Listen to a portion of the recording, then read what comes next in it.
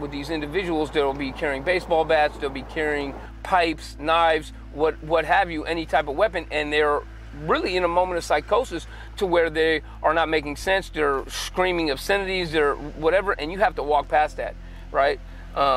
People have to walk past that and they have to deal with it, and so it's kind of jarring and can be really, you know, traumatizing to some people, especially young children.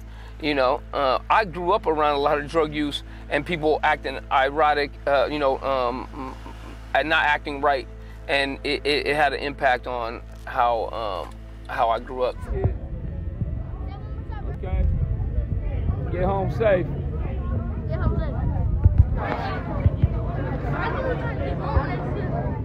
They gotta walk through this shit. Come on, man.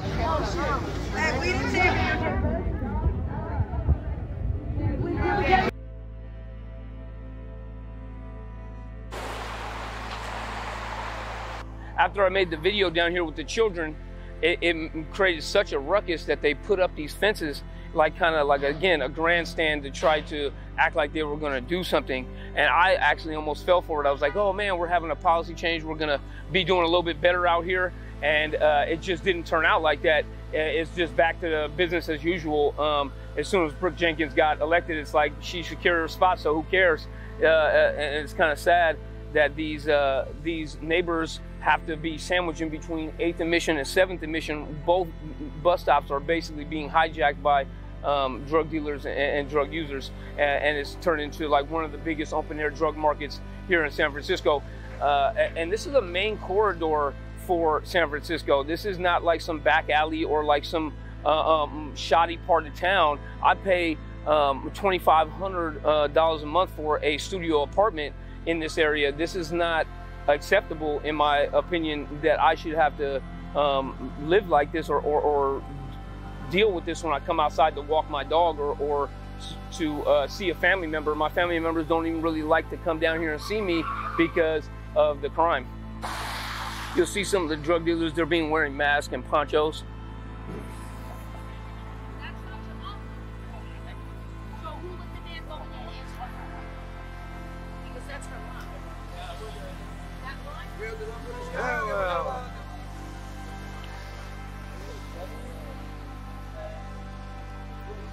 This is the bus stop that I filmed the children getting off. It's kind of rough right here to get off the bus. I mean, it's a lot of homelessness, a lot of drug dealing going on.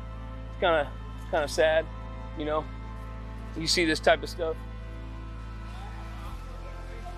You see the San Francisco police paddy wagon parked right there, but you won't see anybody in the back of that van, and you won't even see the police out here doing their job. I mean, we just walked through one of the biggest open-air drug markets here in San Francisco, and you'll see these people just out there selling and smoking drugs. And it's raining outside right now. It's not a really clear day. It's a pretty ugly day to be out here. So the activity is actually low today. And it's just unbelievable that we can't get city officials to do their job. We cannot get the San Francisco Police Department to do their job to clean up our city so our children and our family members are safe walking down these streets. It's very sad.